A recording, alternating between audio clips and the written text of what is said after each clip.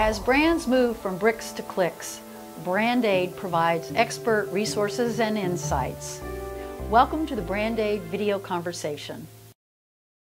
Have you seen a tendency or challenge for clients to understand that distinction? At least in my case, I tend to have people who come in and they come in with what they believe is a great name.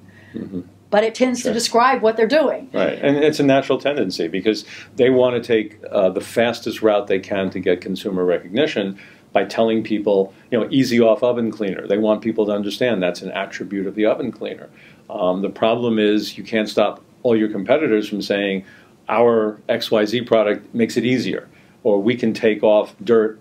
Use the word off faster, etc. So, the good news and bad news is it gives you an immediate entry into the marketplace. If you called your oven cleaner Pepsi, you've got a lot more education and marketing to tell the consumer what it means. But once you do, then you've got a very strong trademark and can protect it against others.